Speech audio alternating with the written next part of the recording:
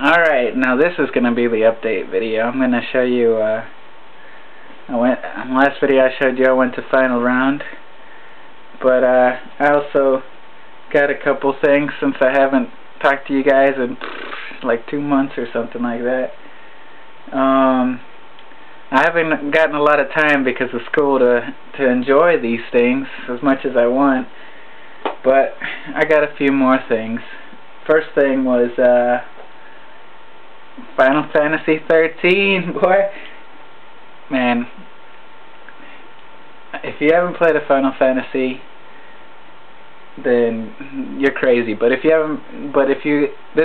want to play one, play this one. It's a good place to start because it's the beginning is easy. It gets a lot harder, but it kind of sucks you in, and it's good because some of the things that I've played lots of Final Fantasies. I've played 2, I've played 1, 2, 4, 6, 7,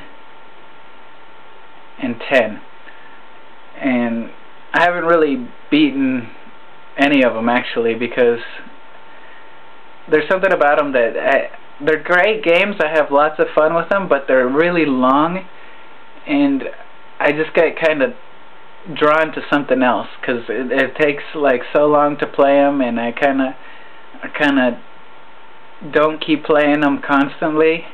So I get onto a new thing, and then I get stuck on that before I finish the game. But I can definitely see myself finishing this. The other RPG that I've come close. I've beaten like Pokemon and stuff like that because that's, you know, it's not like that. But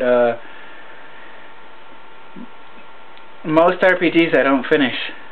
I mean, my favorite RPG is Chrono Trigger, and I've gotten really close to beating that. I got it on PlayStation. I played it on Super Nintendo. I got it for my DS and everything.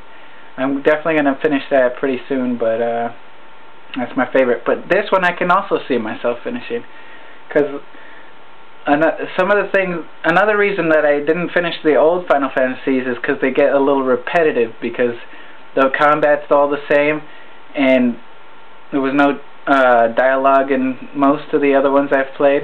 This one's completely dialogue, and the fighting system, I love it. It takes a little bit to get used to at first, but once you figure it out, there's lots of strategy in it, and you only control one character, so you don't have to worry about everything.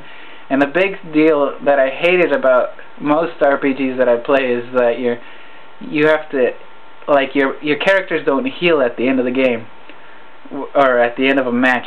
Your characters heal at the end of the match like this, so it takes a lot of the stuff that gets tiring out of RPGs. And the story in this is magnificent.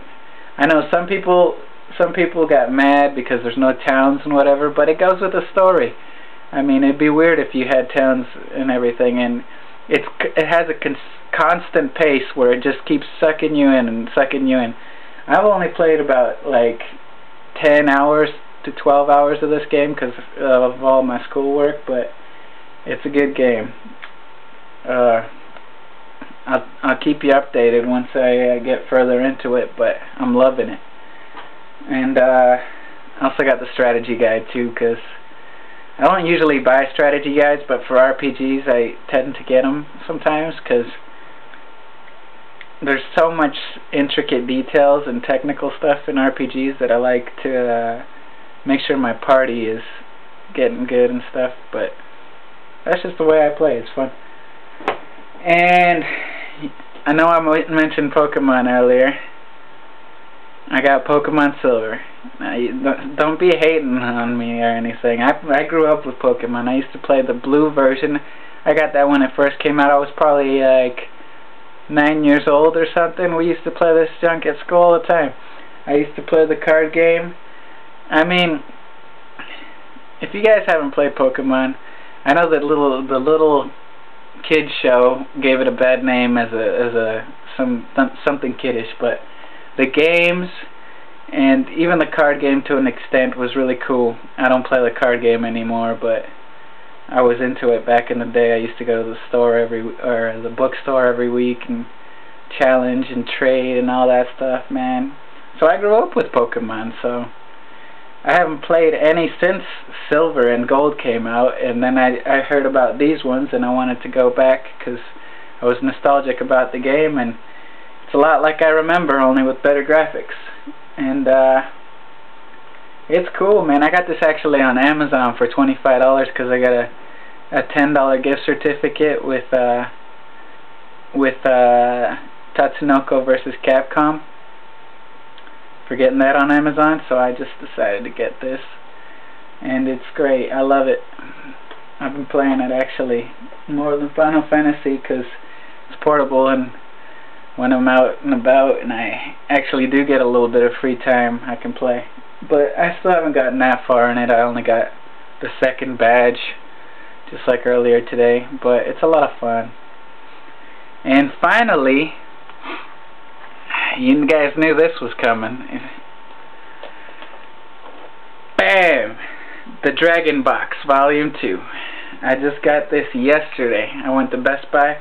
I've been wanting it for a while. It's been out for a little while. You know, I did my whole review about the first one. I'll probably go ahead and I haven't even opened this yet because I haven't had time to watch any of the episodes, but I'll open this up right now after this video, and I'll do my unboxing, and then after that I'll probably do my review after watching a few of the episodes. So I'll check you back soon. Later.